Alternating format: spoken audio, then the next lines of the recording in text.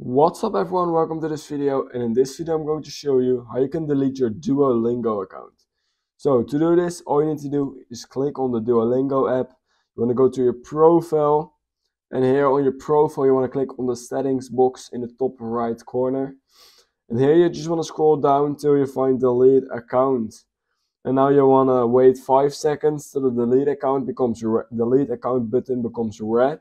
And you want to click on delete account, and you want to click on delete account, and that's how you can delete your Duolingo account. So if you learned something from this video, make sure to like and subscribe, and that's basically it.